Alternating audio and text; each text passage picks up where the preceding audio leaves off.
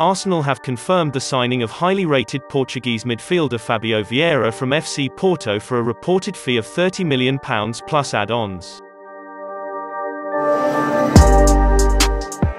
The Gunners had already acquired Sao Paulo teenager Marquinhos, but Vieira is the first arrival that is expected to immediately come into the Arsenal first team. Vieira registered 14 assists in the league alone for Porto last term. The deal represents a show of faith from the Arsenal board in Arteta, who will be keen to make sure Vieira is not the last addition to his side before the window shuts. With the ability to operate both more centrally and on the right flank, Vieira's arrival immediately ensures some of the workload that was once placed on Saka and Odegaard in particular can now be relieved.